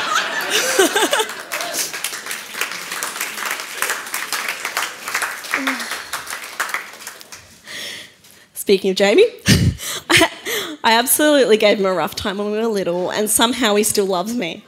He's become a man I am so incredibly proud of, and someone I'm incredibly proud to tell anyone who asks about. I love watching his hard exterior melt away when Indy does something funny. He's responsible for some of the most fun I've ever had growing up. Some of the best times were when Mum and I would and Jamie would pile into a hot Tirana with no air conditioning the day after Boxing Day and drive 12 hours north to Widgie to visit our grandparents. It was bloody hot and it sounds like torture, but it was actually the most incredible adventure, especially trying to sneak puppies and quacking little ducklings into motel rooms. We had a set of stops along the way, and the one that we always planned for was Jamie's favourite, and it was to see a certain little friend of his in the middle of nowhere. At this one service station in the middle of nowhere, Jamie would always go and visit this little Staffordshire Terrier. And I'll give it back. I'll take it back, Pat, it's fine. You broke your arm, kid. Jamie had a little friend. He was a little Staffordshire Terrier. His name was Milo, but Jamie always called him Friend. And for years, we would always visit Friend. Jamie and I also learnt one other significant life lesson on those trips, and this one was courtesy of Mum. You never put salt packets into coffee. Even though they look similar, you've got to make sure it's actually sugar.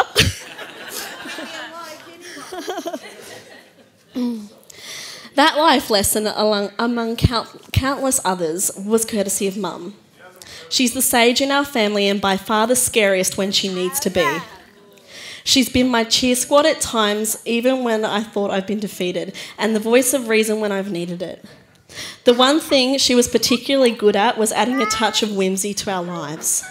Whenever Jamie and I would watch Willy Wonka and the Chocolate Factory on video, the original version, right at that moment when all the kids walk into the chocolate factory and the lollies are just sprouting out of trees and there's a chocolate river, Mum would waltz in with a bowl of chocolates and lollies, and I don't know where they came from in the house. She definitely stashed them away. But every time she would bring them in for us to nibble on while we watched the movie. It's the little things. Yeah, for Mum.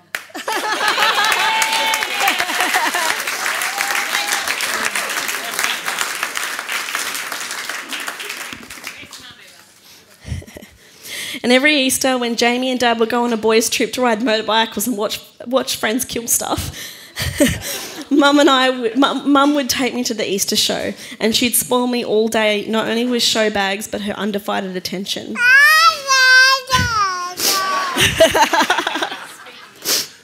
She has a special way of making you feel loved and confident and instills values without even uttering a single word. Mum, I hope you're proud of the woman that I've become because I'm trying to be like you. It didn't strike me just how much you sacrificed for your children until I had one of my own. And suddenly I see all these acts of love from you that I had never noticed before. Now, I know weddings are meant to be about new beginnings and all those things, and I've spent more than half of my speech talking about the past, but that's perfect if you ask me. You've all made me who I am today, and I love you for it. I hope I've done you proud. And Pat, if you have a problem with me, take it up with this lot. Also, as you're passing through the room tonight, you will come across some beautiful photos of some loved ones that Pat and I miss every day. They're just over there. Included is my Nan Judy. I feel like she lives on in all the women in my family.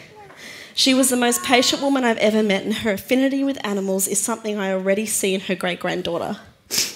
She didn't really like the limelight quite this much, though. She had this unique way of being. She was intelligent and ladylike, but also tough as nails and a hard physical worker. She taught me diligence and wasn't afraid to show how proud she was of her grandchildren. And I really do wish that she was here today. Another one of those photos is a man I only met a few times, but I felt like I'd known forever, and that's Pat's granddad, Derek. Every time Pat and I would visit him, he'd have a box of chocolates waiting for me, not for Pat.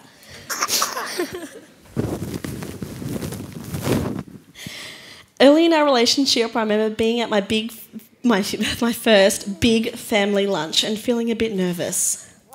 Derek noticed this, looked at me from across the table and winked at me and just to tell me that everything was going to be all right, and he was right. But in reality, I didn't have much to be nervous about at all. Except maybe Indy. Are you all right down there? From the day I met Jamie and Linda, I instantly felt a part of their family. It was just so easy. I remember shaking in my boots as Pat and I drove in the pouring rain to Shell Harbour for the first time to meet his mum and dad. I was just so desperate to make a good impression. I made sure I was wearing nice clothes, I did my hair so that it looked decent, I had my makeup on, and then I got rained on. So by the time I arrived in Darley Street, and it was Easter, so it was absolutely freezing in Shell Harbour, I was this cold, wet little rat with a runny nose.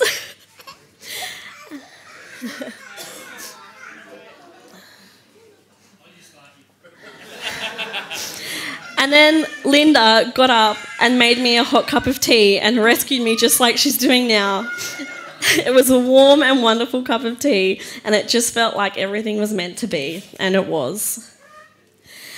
Now, Pat has told you of the day we broke the pregnancy news, as I was talking about earlier, and by far it was one of the most precious memories of my life. But there is another one I keep tucked away that shows the true beauty of the family that Pat has. Pat's dad, Jamie, had just dropped myself, who was heavily pregnant, and Pat back off to Sydney Airport after a visit to Shell Harbour. He'd been quietly excited about the arrival of his first grandchild, and as he was saying goodbye to me, he did the sweetest thing. He looked at my bump and said, "May I?" And he reached his hand out and touched my belly, and the look in his face was just something I'll never forget. The excitement in that man's eyes, I'll just carry it forever. Thank you, Jamie and Linda, for making me feel like I'm your fourth child. It means the world to me to feel your love and to have your support, and I couldn't have gotten through the early months of motherhood without you. Now, not many of you know this, but after Pat and I had been going strong for a few months, I was in Melbourne for work, and I decided to make a huge decision. I went on my first ever blind date. But it turns out it was with Pat's sister. Lauren and I had never met, and Pat insisted that it was the perfect time for us to get to know each other. And let me tell you, to this day, I've never spent more time fussing about the way I look, except for maybe today, and what I was going to wear to a dinner. I did my hair, I spent forever on my makeup once again, and I stuffed around the mirror for ages. And then, like a creeper, I stalked Lauren's social media so I knew exactly what she looked like and headed to an Italian restaurant to meet her. I think we even texted each other like what we were wearing in this weird kind of way to make sure that we could know who we were. But then, as soon as we met each other, it just felt like we were old friends. Lauren had felt exactly the same as me that day. She'd stuffed around with her hair and her clothes and her makeup, and she was nervous and she wondered what I looked like. And we both caught up and we downed a bottle of wine and we talked about Pat, and I got some good stories, and more than anything, I got a sister.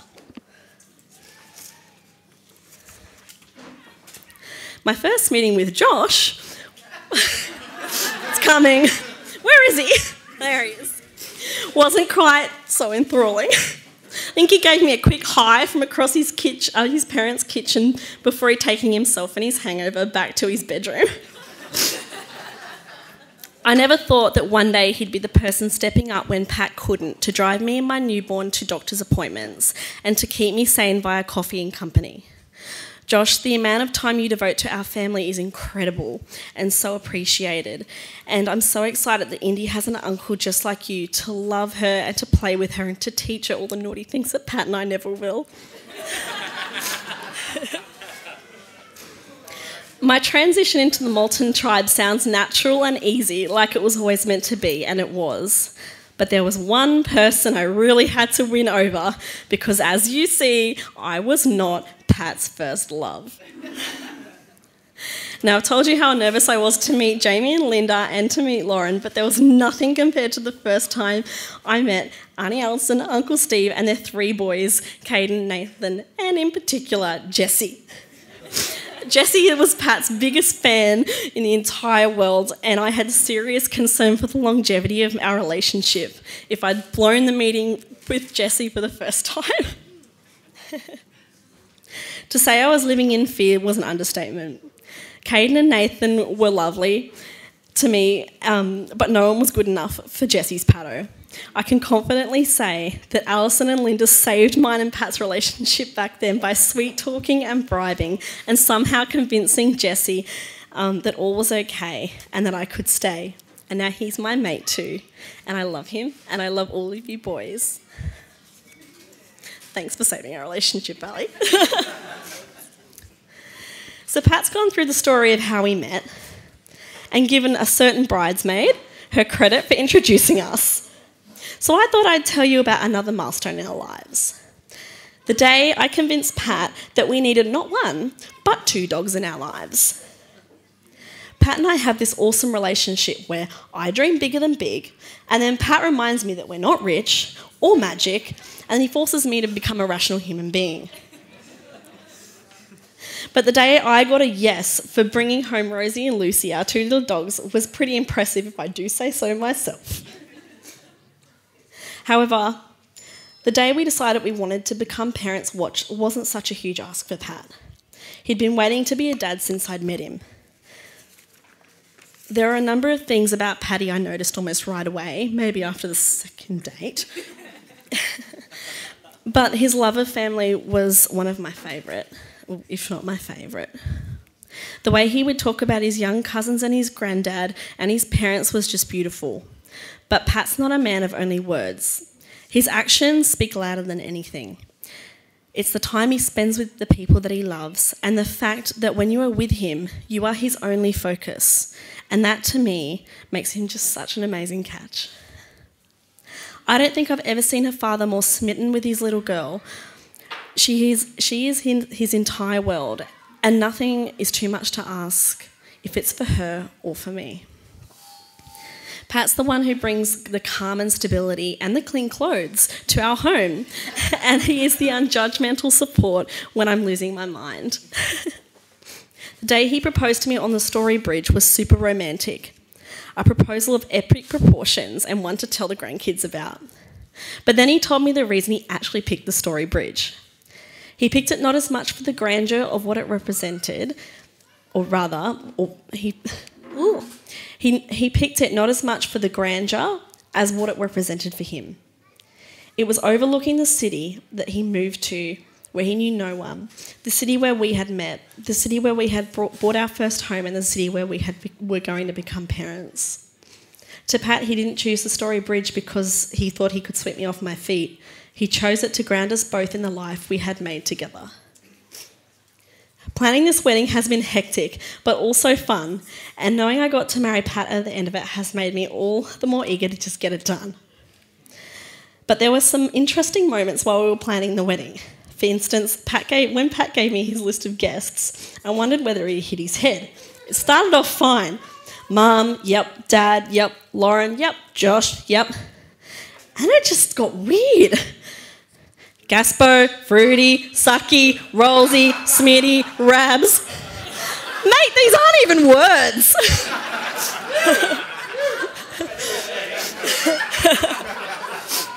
But it turns out that it's just code for a really good bunch of mates.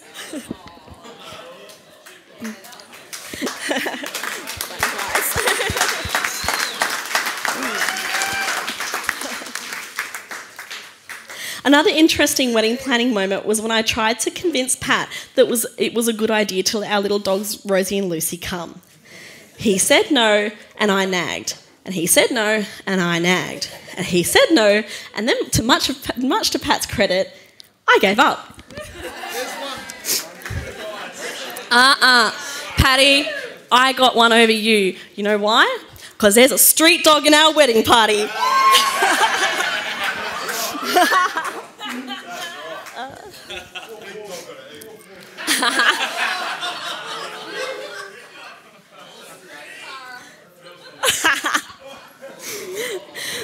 But there's another oddly named friend of Pat's who's currently working overseas. Whoop. And I wish he could have been there today to join Pat and his fabulous 3 groomsmen at the altar. So Patty, Moose and I have a little surprise for you.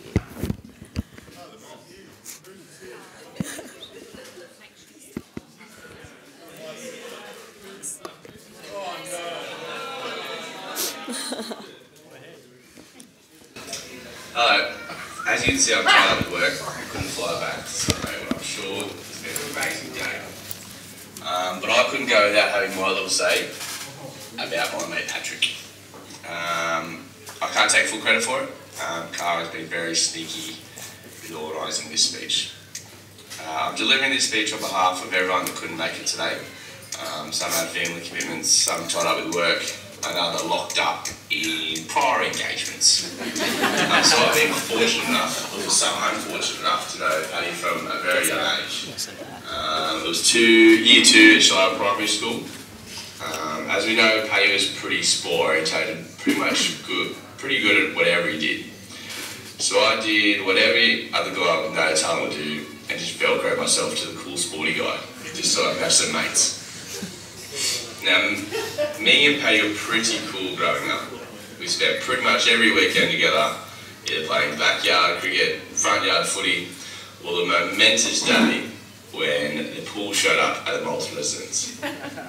Pool footy was started and pretty much took over our lives. I don't reckon any of these games we played ever finished without a blow up. If it wasn't Paddy and Bluey going toe to toe, or me and Jack Petticoat trying to get one over on each other, or Mitch King getting bashed literally every time we stepped on the footy. We had some pretty huge lull times. When Pat turned 18, it all started going downhill at a rapid rate. We all knew he loved a sneaky beer at our house party, but the moment he was allowed into Shore Harbour pub, he took it to his full advantage. This is a brief time when Fat Pat was around. I'll be honest, a lot of things that have happened on nights out either can't be mentioned, can't be remembered, or by legal reasons, can't be spoken about. Isn't that right, Ellis? There are some I can say about. It was 2010. We flew down on Boxing Day morning to watch the Ashes at the MCG. We were all pretty tired to start with. We got on the beers and ended up at the casino, into the nightclubs. It was a huge day, huge night. Everyone was blind. We were meant to be going to cricket at 10 a.m. the next day. And as we all woke up, some messages started coming through to see who everyone was. And then we got one from Pat's roommate. Pat's pissed the fucking bed. He's everywhere, I don't know what to do. On this day, he was known as Pissy Pear Malton. Yeah, a fresh start. As much as it broke mine, a lot of the boys' hearts that he was leaving, it was the best thing he's ever done. By far the best decision he's ever made, and we certainly wouldn't be here today if he didn't make that move. To Jamie and Linda, today you get to see your favourite son married. The boys, pains in the arse. They weren't even reasonable. They were tough growing up. But all I can say was, thank God for Lauren. Paddy, I'm absolutely heartbroken I can't be there today, mate, to celebrate you and Cara tying the knot. But I know what the perfect day it's going to be into a very, very large night. Finally to Cara, thank you for seeing the other side of Pat. Only very, very, very, very, very few people have seen. Thank you for looking after him. Thank you for having the perfect little girl with him. And thank you for steering Paddy in the right direction. We had to travel a long way. He had to travel a long way to find his little slots of perfection. And I'm glad he did. I hope everyone has an amazing night. I'm thinking of you. I wish you guys there. But I'm now off to smash some dumplings. See you guys. Do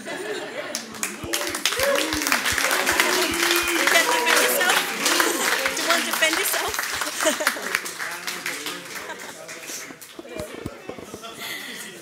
Is this going to work? Oh, it is. Can I say, he only found that out because he jumped on me in bed and he realised he found out the hard way. Yeah. Okay. Thank you so much, Sarah. That video was not going to come off without her expertise and her last-minute run to JB Hi-Fi about an hour before we got married. Are we still on? Oop. So thank you, mate. Thank you. Now, before I sit down, I want to say the biggest of thank yous to our bridal party, you sexy beasts. We're so lucky to have you all in our lives, and I thank you for making today and the lead up to our wedding so special. You guys are incredible, like the way you've treated us, the love and care you've shown for us over the last few weeks and months, and especially today is just immense, and we really appreciate it. Thank you to Nathan, Caden and Jessie, Lauren and Chico and Emily for your readings today. Having you part of our ceremony has meant the world. thank you to the master of wit and banter, our MC Josh. The Adonis.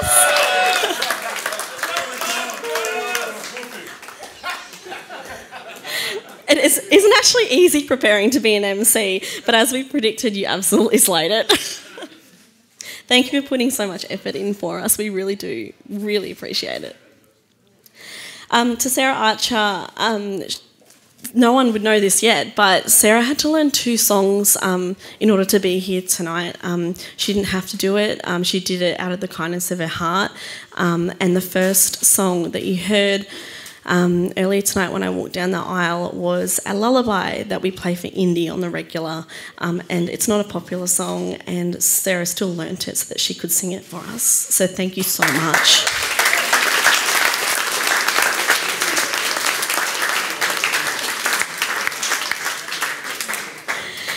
Kimmy, mate, this girl's responsible for this. So thank you so much for making me feel beautiful. Kimmy, when I got in contact with you to do my makeup, I was telling you earlier, she's a super talented woman for what she does. But there was an additional layer to that, and it was that I needed your spirit there today beside me while we got ready, and it paid off in spades. Thank you so much.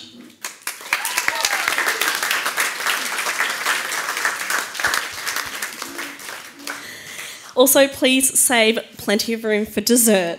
We have a stunning wedding cake that's been made by Megan McKinnon. Thank you for you all to enjoy. I had originally written how much we really appreciate how much talent and time that you gave to us today, but you really did. So thank you so much. And finally, to my beautiful husband, you're the reason my world is so bright. You are the reason our little family makes our home the most wonderful place in the entire world. I love you. Jamie and Linda, I promise to take care of your boy. And Pat, I promise to do everything I can to make our future a happy one together. So here's to my husband.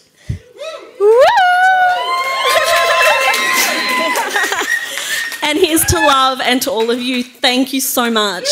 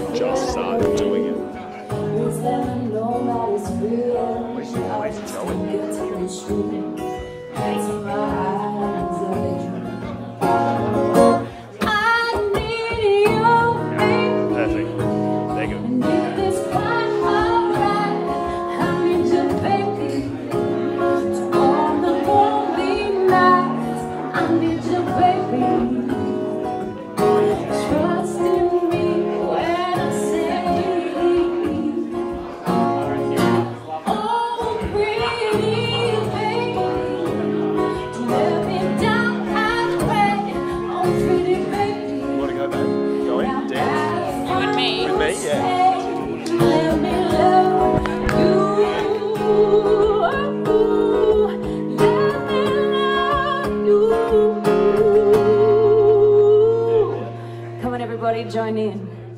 You're just too good to be true. Can't take my eyes off of you.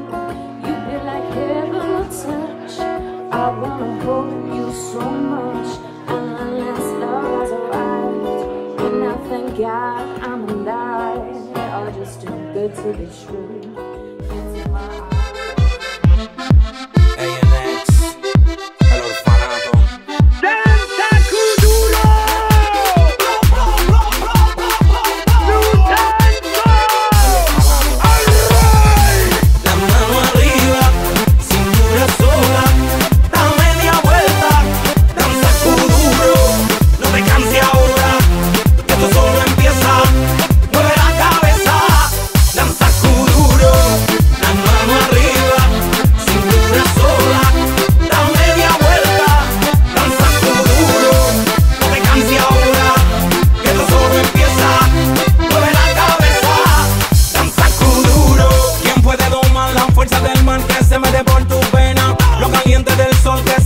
Y no te deja quieta, nena. ¿Quién puede parar eso que al bailar de